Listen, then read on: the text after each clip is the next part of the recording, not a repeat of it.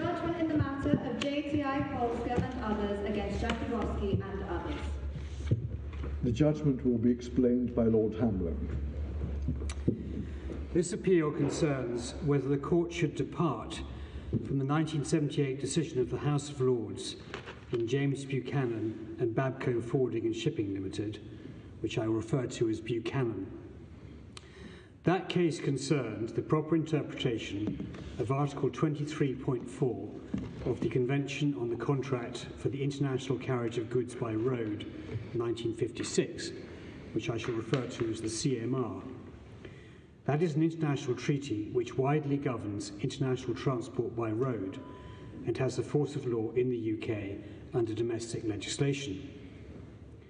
In Buchanan, it was held that excise duty levied on goods lost during the course of road carriage were, quote, charges incurred in respect of the carriage of goods, close quote, and so were recoverable from the road carrier under Article 23.4.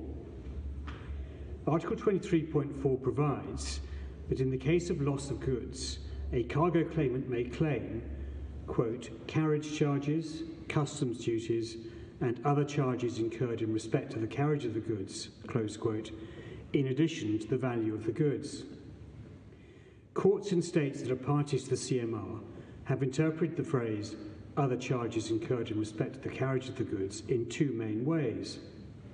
The broad interpretation, which was adopted in Buchanan, is that it encompasses charges incurred because of the way that the goods were actually carried and lost, so that the cargo claimant can recover, for example, excise duty levied on goods lost in transit.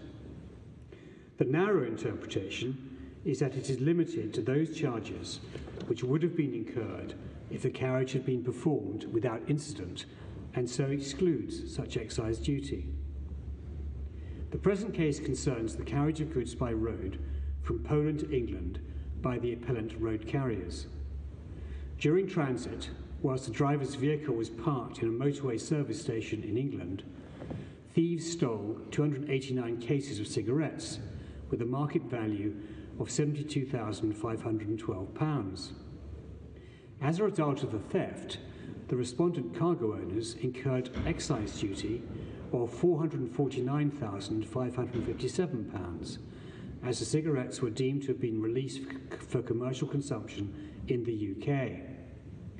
The respondents claimed compensation from the appellants under the CMR. The parties settled the claim, save as the excise duty, which the respondents claimed under Article 23.4 of the CMR.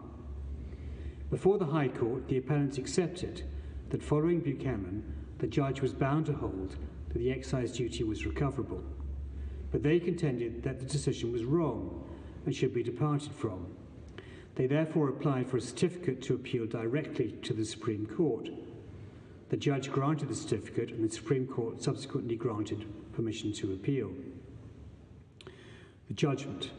The Supreme Court unanimously dismisses the appeal, holding that the court should not depart from the House of Lords decision in Buchanan pursuant to the practice statement, judicial precedent, 1966, the practice statement. Lord Hamlin gives the judgment with which all other members of the court agree. The reasons for the judgment. The approach to interpretation of the CMR. Buchanan remains a leading authority on the proper approach to the interpretation of international treaties in general, and the CMR in particular. The correct approach is to interpret the text on broad principles that are generally accepted. The expressed objective of the CMR is to produce uniformity in all contracting states, and the court should try to harmonise interpretation if possible. It is appropriate to have regard to the case law of other contracting states. Since Buchanan was decided, there has been increasing recognition by English courts of the role of the rules of interpretation set out in Articles 31 and 32 of the Vienna Convention on the Law of Treaties 1969, the Vienna Convention. Article 31 focuses on seeking to ascertain the ordinary meaning of the relevant terms of the treaty, having regard to their context and the object and purpose of the treaty. Article 32 then allows for recourse to be had to supplementary material including the preparatory work of the treaty and the circumstances of its conclusion. There is no published preparatory work for the CMR. Nevertheless, the appellants have sought to put together documents which they say should be regarded as the preparatory work. It is doubtful that these documents can assist, as they do not identify a common intention or understanding of the states that are parties to the CMR. The 1966 Practice Statement.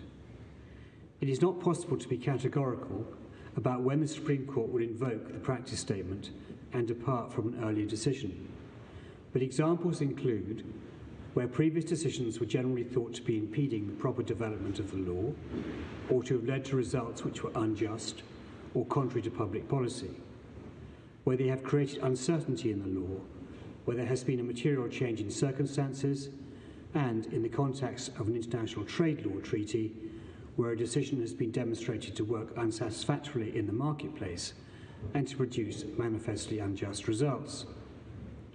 There is less scope for reconsideration of decision involving a question of interpretation, whether of a statute or other document, than one involving a common law rule.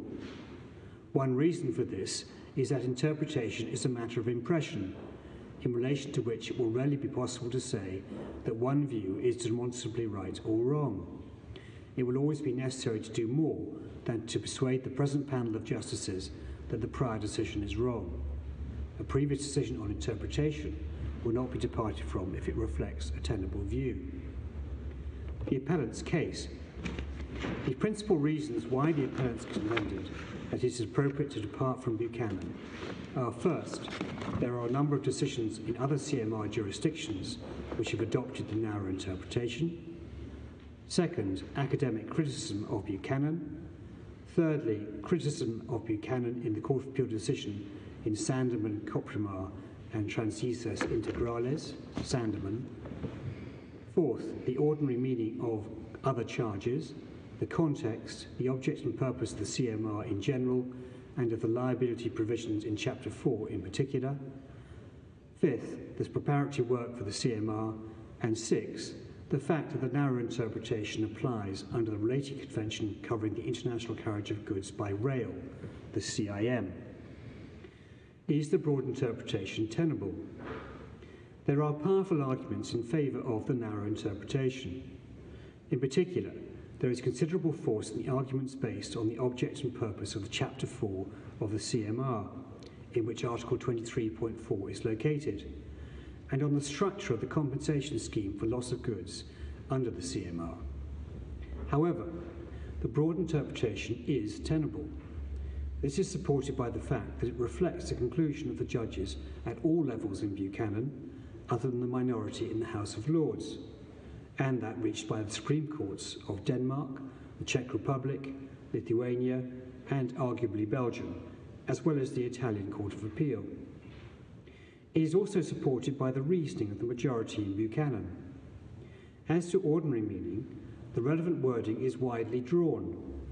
The words "in respect of" are commonly understood as equating to "in connection with." As a matter of language, it is very difficult to say that a loss which occurs during the course of road carriage, and as a result of the way in which the carriage is performed, is not connected with that carriage. There is also force in the argument that the wording of Article 23.4 is different to that in Article 6.1.1 of the CMR, which refers to charges, quote, incurred from the making of the contract to the time of delivery, close quote, a formulation which can be more readily understood to refer to charges incurred for the purpose of carriage in line with a narrow interpretation. That formulation was not used in Article 23.4. Some of the criticisms of the broad interpretation are also unjustified or overstated. Is this an appropriate case for the court to exercise its power under the practice statement?